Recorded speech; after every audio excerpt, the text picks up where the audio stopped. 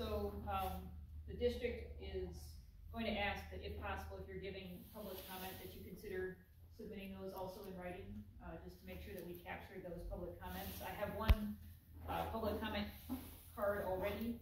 If anybody else would like to speak, if you could complete a public comment card, and then we'll ask that you limit your comments to 3 minutes. And it would be better if you come up to the podium to speak, just because that way, for the recording and for the folks that are listening online, they'll be able to understand what's being said. And again, we're just taking public comment from those in person. If you're listening online and you would like to submit a comment, we have the email address for you to submit that written comment. So with that, I have one comment card. Mr. Corbin, did you want to speak now? Sure.